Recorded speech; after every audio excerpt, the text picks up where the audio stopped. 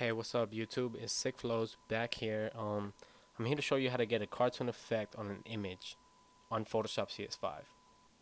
First things first, we're going to go up to File, Open, and of course look for the image that you want. For this tutorial, I'll be using Rihanna, and hit Open. There she is. Now up to the right, we're going to right click on background, hit Layer from background, and hit OK. Off to the right again, we're going to right click on the layer, duplicate layer, and hit OK. Now we're only going to be working with the layered copy, so just keep that in mind, keep that highlighted. Now we're going to add a poster edges filter, and to do that we're going to go up to filter, artistic, poster edges right here. We're going to click it and we're going to hit OK.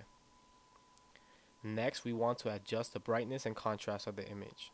To do that we're going to go up to image, adjustments, brightness and contrast. Okay, now we want the brightness at 10. Oops.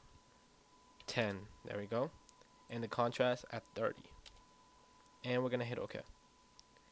The last step is to go to filters, artistic, and we're going to use a cutout image to make it that cartoon effect. As you see, this is going to be the final product, and we hit OK. And there you go. Cartoon effect done on Photoshop CS5, and keep in mind that this is the simplest way to do it. There is a longer and more difficult version on doing this, but it's more manually, and of course you'll get a better effect out of it.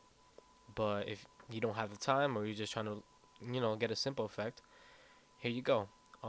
That is it for now. Rate, comment, subscribe, and I'll see you in the next tutorial.